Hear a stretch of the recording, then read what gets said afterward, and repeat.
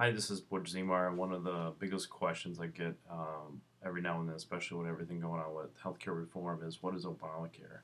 Obamacare just became a nickname for the Affordable Care Act. It's nothing more than that. The Affordable Care Act is just the law that changed how policies were bought and sold in the marketplace going forward. There is no government health plan, even in some people that reference Obamacare plan. There's no health care plan from the government.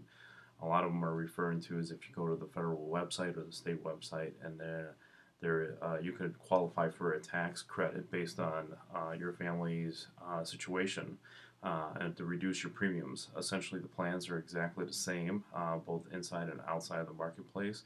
The only difference is how much of a tax credit you will receive or not receive, for that matter. So there's a big difference on confusion in the marketplace.